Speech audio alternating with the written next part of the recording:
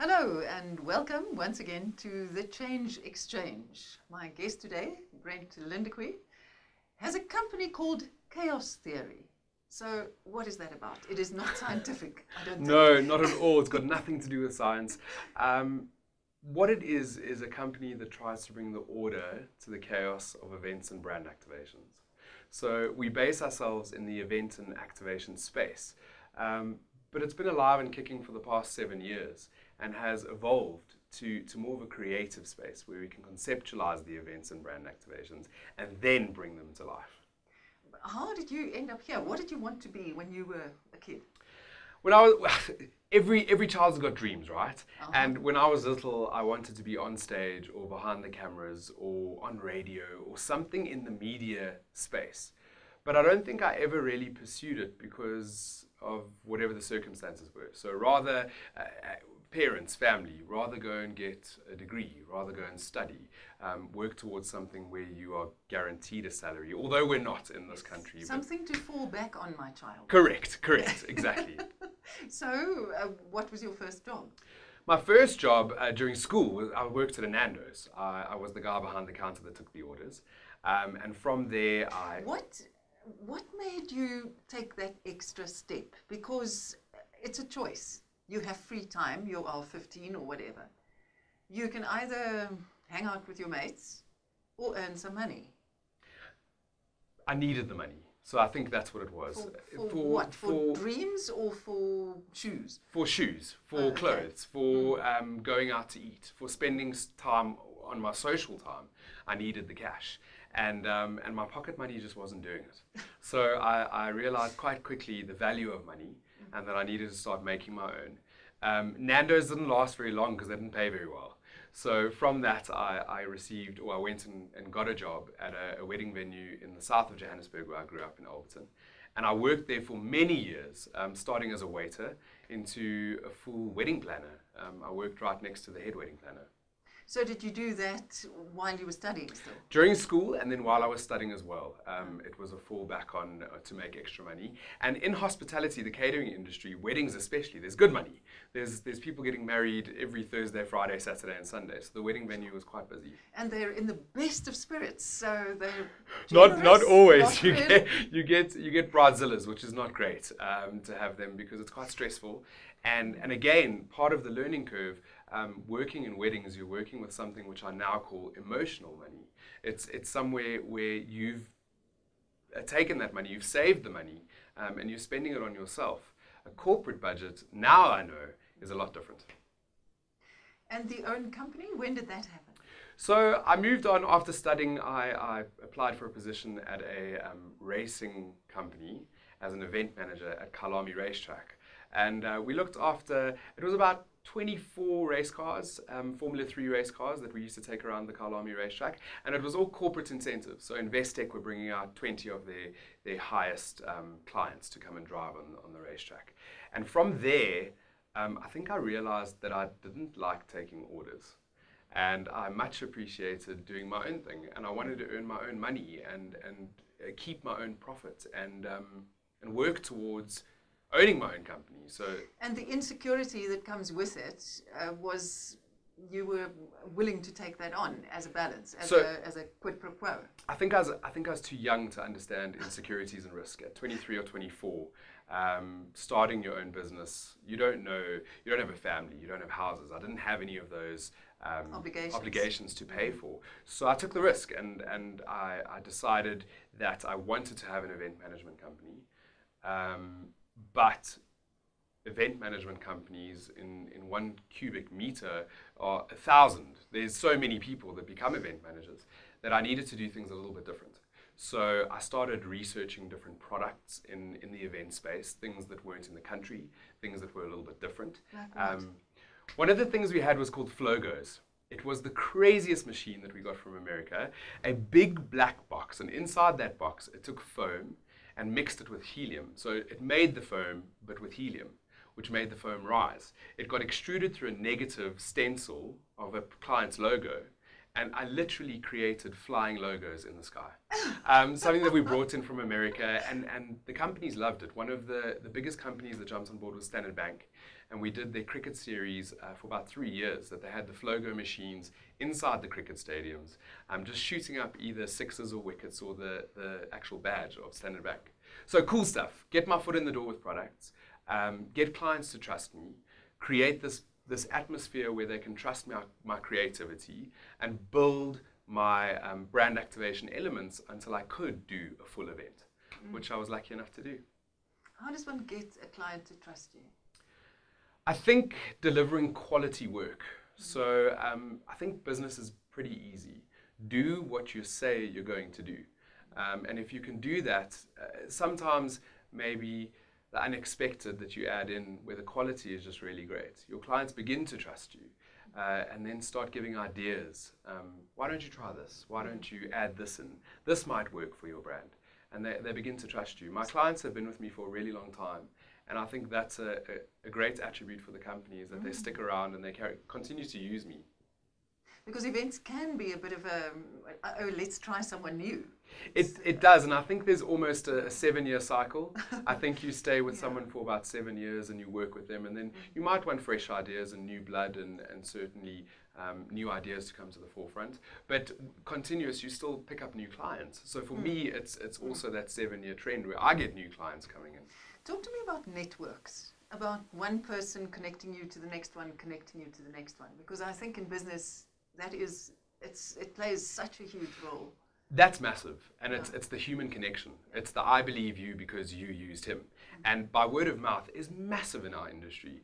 I don't believe that my website does me any justice for someone searching for an event company. You'd have to hear by word of mouth of what I've done and then perhaps decide to use me in that regard. But what is it now, about 2 years ago-ish, in 2014, your life changed dramatically. How did that happen? Completely. So there was something going around the world globally that started in Australia called neck nominations. And the whole concept was quite stupid, actually. It was to down as much alcohol as you possibly could, film it on camera, and then dare other people to do the same. If you look back at social media, it was most probably one of the first viral trends where people were using social media to try and create a viral trend. It was going on globally, so it started in Australia, and it was sweeping the world. There were hundreds of thousands of videos being uploaded of people doing the craziest things. Drinking goldfish, downing gin, and then nominating people to kind of do the same. I'd been watching it trend on social media, and there were a couple of things that were going through my mind. I think the first was, if you ever do anything that has got alcohol in it and you dare people, it's bound to end badly. It's bound to end badly. The second is that I don't believe people understand that social media has consequences. I call social media at the moment a teenager because it's only like 15 years old. And teenagers are pretty rough if you look at it like that. What we put on the internet now matters. And one day, if you're 18, drinking goldfish and downing gin, many years from now looking for a job, if they Google your name, that's what they're going to find. The third thing is that I live in South Africa. And in South Africa, we've got a huge portion of our population that live in poverty, really bad poverty. As South Africans, we tend to become a bit numb to it because we see so much of it. So I had this thought that maybe if I did something a little bit different, even with just in my circle of friends, we'd be able to make a difference. If 10 people followed my suit, we'd be able to help 10 people, is what I was thinking. So I got Nick nominated, and I still remember it like it was yesterday. It was a Friday morning, and I decided to go to the store and get lunch for myself and a homeless person. I climbed into my car. I had my colleague next to me that was holding my camera phone, and I said to her, record this. Drove up to the intersection, winded down the window, handed over a meal to a homeless person. And even when I was posting the video, it was the first YouTube video I'd ever put up. Even when I was posting it, I felt quite stupid. I thought to myself, am I doing something completely ridiculous, going against the grain of what everybody else was doing, the entire world? But you did end it with, and I dare so-and-so Yes. to also do it. Yes, so I dared 2 people as well. I uploaded the video, and within about an hour, I had 301 views. I was blown away. I didn't even have 301 Facebook friends, so for me that was quite big. What I didn't know at the time is that when YouTube videos start going viral, they've got a panel of experts that are just making sure that it's nothing untoward. And by that evening, I went to a friend's dinner, and she took me aside, and she just said to me, "I'm so proud of you, and what you've done is really the true essence of what South Africa is. And I can't believe your videos had 10,000 views." And I was blown away. I couldn't believe it. I had no idea that my life would change the way that it did. The next morning, I had 100,000 views on the video. There were international people phoning me, CNN, BBC. I was featured on all sorts of newspapers around the world. So how did that make you feel? I mean, it must have been like a bit like being caught in a tsunami. You just went for a swim. That's the best way to explain it. It was the most overwhelming experience, and for me, I'd never been behind a camera or behind radio or ever in that space. Even though I dreamed of it, it was never part of my reality. The next 3 or 4 weeks, I've actually got a diary where I wrote down every interview I went to. I took everything in so I could possibly remember it. I hardly slept because my Facebook and my Twitter and my social media was going through the roof. I was receiving thousands of messages every day from people around the world that had just gone, "This is so inspiring. Like, I need to take what you've done and do it." And I felt that I'm just a human being. My responsibility is to answer people and to respond to messages. So I was continuously responding to messages. Saying what? Do it. Go out there. Take a video. Help someone. Don't do it on video. Just help someone. If I've caused this catalyst of change, go with it. The only way that you can create action is by actioning something. So go do it. Bigger than that, there were hundreds and thousands of videos of people that had seen me that were doing that. So they were going around to their different parts of the world, be it Canada or France or the UK or even in South Africa, and they were just sharing kindness. It was amazing. It was amazing. So how did your life change? You acquired a radio show. So yeah, I fell in love with radio. The first radio show I was on, where I was in studio, was 2 days after that video. I was on 702 with John Robbie. And I remember it, I was so scared. I was petrified. My hands were all clammy, and it felt like the interview went on for an hour. Afraid of what? That you would make a fool of yourself. I guess so. There's always those setbacks, and you fear the unknown, perhaps. It's always the thing we're most worried about. And that you will fall flat on your face. Especially on radio, like 702, it's quite a big breakfast show. A lot of people listen to it. Yeah. And it must have been 30 seconds that I was actually on air. I don't even think it was that long. But I realized very quickly that I really liked it. I really liked being on radio. I liked the platform that it would give me to maybe make a bigger difference with this other platform of my social media rising and people interested in me right now. It's our 15 minutes, right? So we need to try and do something good with it. I contacted a friend who was a producer at Mix FM, and I got onto Mix FM. I pitched to them to just do good news once a week, to come in and share good news stories. It was every Monday for about 20 minutes that I would prepare and come up with a couple of good news stories about South Africa and the world. Why did you choose good news? Why was that your focus? I think a couple of reasons. The NEC nomination had turned into a random acts of kindness, so that sort of fits in the good news space. And South Africa needs it. South Africa desperately needs it. Our mainstream media, blood cells, isn't that what they say? And if it bleeds, it leads. That's it. And the reality is the good news falls away. People forget that there's good things happening in South Africa. They forget about the Ubuntu and the good news and the really good news stories. So I thought if I can focus on that, it gives me a bit of a difference. So it's a niche. I might stand out. People might notice. And also it will be delivering good news to South Africa, which is really what mattered to me. During my time at Mix FM, Gareth had just left 5FM, and he'd just started Cliff Central. For me, that is a maverick in his time, and he's really got foresight into what the future is. So I decided with my little experience on Mix FM, I would contact him and I would pitch him a good news show, a full hour of just bringing people good news. I sat down with him on the Thursday, and he offered me the job on the Friday. And I started working the following week, Tuesday, so it was quite quick. Yeah. Cliff Central, the good stuff, has been going for about 2.5 years now. And we're always in the top 10 of the shows out of the 38 shows that are there. And I can still say it's not because of me. It's got nothing to do with me. It's because the country really needs good news and they enjoy it. Because of the content. Totally. Yeah. Totally. And the experience of sitting in front of a microphone and communicating with people out there? So I still sometimes go and listen to my first shows that I ever did, and I'm embarrassed because I didn't have an idea of what I was doing, and I was simply just there with a passion to share good news. And so what to did try you and do make wrong? it. The questions I was asking during the interview were ridiculous. I've subsequently learned that as a radio host or as a talk show host, it's my job to make the person that I'm interviewing really comfortable and for them to be in studio and to open up to me and really for it to be conversational. Yes. And I think for the first year, I had a list of 10 questions that I asked every single person exactly the same. Just tick the box. Did I do it? Is it right? How are you? Where do they find you? And I guess it's all learning, right? After every show, I would listen to my show and I'd try be better. And 2.5 years down the line, I still do it. I still listen to the shows. I still try to be better. I want to be the best in the field that I possibly can be. That is really brave to listen to yourself all the time. I think you have to. I think you have to. I want to be better. And the only way to be better is to know where my weaknesses lie. And that's the only way to do it, is to listen to your own voice, which is not great either. I don't enjoy it. Brent, just one bit left field question.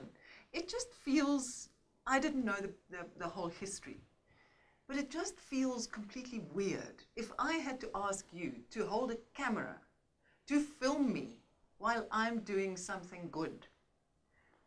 Just feels a bit grillig. So it is, and it might come off as a bit contrived, and you're like filming yourself doing a good deed, and look at that privileged oak handing out something. It's not a random act of kindness if someone is set up to film it. Correct. But the way that I saw it and the way that I tried to portray it to everybody is I wasn't doing it for gratification. I was doing it to inspire others, and I was trying to use. And that happened. I was trying to use the social media platform to really just inspire others to go out and do good. A lot of the world, not just South Africa, people are inherently good and they want to do good, but they don't have the platform to do it. And sometimes they just need that little push to remind them that it is this easy. It is that easy to do good. So last year on Mandela Day, totally left field, last year on Mandela Day, I got given cupcakes, like 1 million cupcakes to give away. Go and give them away to whoever you can. And I stopped at an intersection where there was a homeless lady begging. And I tried to hand her the cupcake through the window, and the light went green, and the woman behind me started hooting, and she was going crazy. And I got out the car, and I sort of like, I'm just giving over food. And she went, I'm so sorry. I didn't realize that you were doing something human. And I gave her the cupcake, and I got into my car, and I drove away, and it bothered me a little bit, because I thought I was trying to do something good, and she didn't realize that. But afterwards, it's almost like she did. So I wrote a Facebook post about it. And I said, this angry woman in the Audi is what I called her. And the Facebook post traveled a little bit, and people shared and liked and did whatever they did. And she responded to the Facebook post. So somehow, we're all from Johannesburg, it was connected. And she apologized, and she said, I never knew that you were doing what you were doing, but you have inspired me now to continue helping this woman that she sees every day that's been there. So I think that is it. People need a push to just be a little bit kinder, and a reminder, maybe, that they can be. That it is actually easy. It is easy. Yeah. It is easy. For some of us, I mean, as you say, there are such huge divisions in South Africa. Totally. A lot of the myth around the homeless in South Africa and the beggars on the side of the road is that they want to be there, and that it's easy to be there, and that if they got given a job, then they would leave the job to rather beg. And if you give them money, they'll drink it up anyway. So here's what I say to that. If you can go stand on the side of the road 7 days a week from 6 a.m. to 6 p.m. and it's easy, go for it. Go for it. And if a homeless person is using my money to buy alcohol to get through the night to face the next day, go for it as well. Everybody's facing their own demons, and they're in this life on their journey. It's up to us to help each other. Plans and dreams, career-wise? Career-wise, I want to build the Good News platform. It's become a passion project of mine, and I'm lucky enough to have a business to be able to fund me. I don't get paid for being on radio. I do it completely out of the passion of sharing good news and knowing that I'll just inspire one person today. All I need is one person to respond or one person to go, hey, that's a cool story, and it makes me feel a bit better. A year ago, I realized that these stories needed to be shared a little bit more. So I was doing all the research for my shows, and I was finding so many good news stories in South Africa that nobody was publishing. So I started a Facebook page, because social media, that's where we live. And one of the first stories that I shared got 2.5 million reaches, and it like went out into the social media universe. Absolutely phenomenal. So I decided to open up a website called goodthingsguy.com. I swear I only had one reader when I started because it was so new. And now I'm researching and sharing up to 6 or 7 good news stories a day, mostly from South Africa, because I feel that South Africa really needs it. And I have a readership. Last month we celebrated over 950,000 readers that had come to the website. So my idea and my hope and my dream is to build that. I'd love to be the good news 24. I'd love to be that side and that big and that great that people tune into it when they want to be informed, but informed on good news of the happenings in South Africa. And your personal life, you say in your description of yourself somewhere, I am involved. Involved with another person? Involved with another person. I'm engaged. I have an incredible fiance. He is just absolutely phenomenal. We've been together for 8 years. Supports me and in all my craziness. Whenever I come up with these ideas that I want to start a website or I want to go do this, or he's there. He's always supporting me and being my biggest sort of cheerleader. And what was the first thing that made you think, this is more than just a little fling? It was our first date, actually. It was the first time that I'd ever met him, and we went out on a date, and I knew. Something inside you ticks, and I knew that he would be the one. And it's 8 years later. And 8 years later, and it still feels like day one. So that's good news. And tell me about your home. Where do you live? We live in Dainfern, in the northern suburbs of Johannesburg. Very lucky with the house we found. It took us a long time it's almost a year of searching for houses. And why? What made the difference? What did you want? What were you looking for? I think my buyer's decision process has got 27 steps. So especially when it's a big spend, it takes a lot to sort of go, this is it. This is a commitment for the next 20 years or whatever it is. And the house that we found, I think it just spoke to me. It was my sort of style. My space. It's very open plan, very earthy, and it really did speak to me. And again, he's quite the clever one, because I fell in love immediately, and the estate agent was there, and I was like, I love it. We're gonna buy it. It's amazing. And he was going, no, I don't think so. I don't think it's great. I don't think that price is not quite right. Yeah, it's not exactly what we wanted. And I still pulled out the driveway. We were in separate cars, and I phoned him and I said to him, no. This cannot be. We are so good on all decisions. Yeah. This cannot be. And he went, Brent, you have to play hardball. We want to get the price down. So yeah, we're a good team, and we found the perfect place. And is there one thing? What do you do first? Is there a picture you hang up? Is there a bookshelf you install? So you have a guitar you take? There's something that's travelled with me since varsity. In university, I got a diary given to me. I can't even remember. It must have been like 2004. And the diary it was a Picasso-themed diary. So every couple of pages, it had something of Picasso, some sort of artwork. And I know nothing about art. I'm quite scary. Like, I couldn't tell you anything about art. But I kept some of those pictures. I then went and I took them to an art person, a printer, and they printed 16 different blocks for me. And that goes with me from wherever I live. It sort of travels with me. It's a beautiful, it's almost like a storytelling wall now, because it's these 16 canvases of Picasso that all travel with me. May you live there for a long time and be very happy. Thank you. Thank you. And thank you for the visit. Thank you. It's been incredible. Until next time, go well.